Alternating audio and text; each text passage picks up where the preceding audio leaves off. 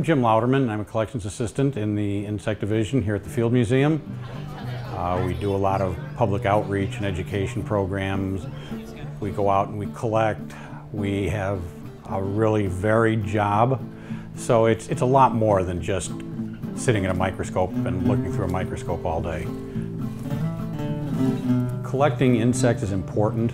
It's the only way we learn what's living in our backyard.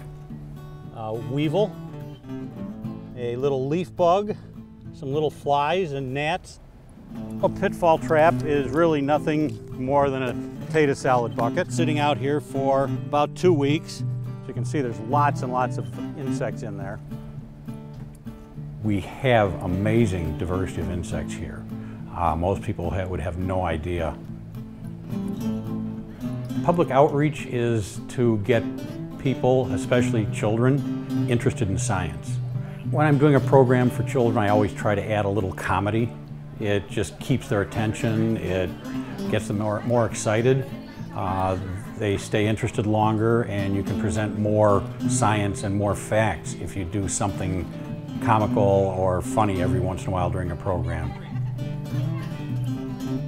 I usually personally interact with between 35 and 40,000 people each year.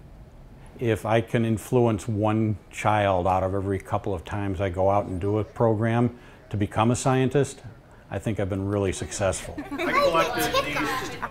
There's a never-ending supply of questions. Things like what insects are more important to the environment, what insects are less important, and just inventorying the insects, because there's an ever-changing population of insect species.